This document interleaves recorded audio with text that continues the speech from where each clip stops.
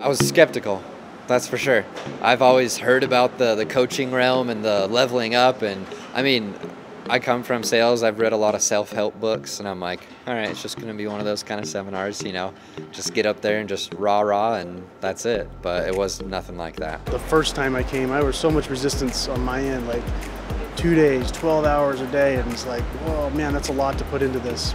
But you get so much more, like you get a lifetime of experience in 2 days. It was very emotional and empowering.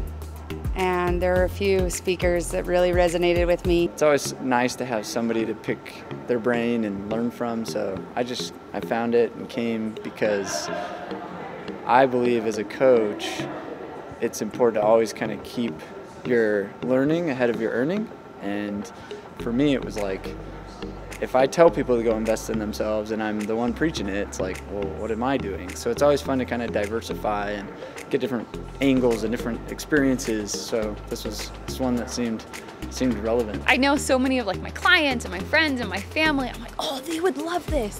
Oh, what about this person? What about this person? You have to come to this next one. You're gonna learn who you are, what's holding you back, and if you show up in little ways in your life a certain way, you may not even realize that it's impacting you in bigger ways. You'll never, ever regret investing time and money in yourself. Things that Travis was able to say and the experiences helped me realize transformational coaching is a legit thing, and it's something that I'm really excited to kind of dive into more.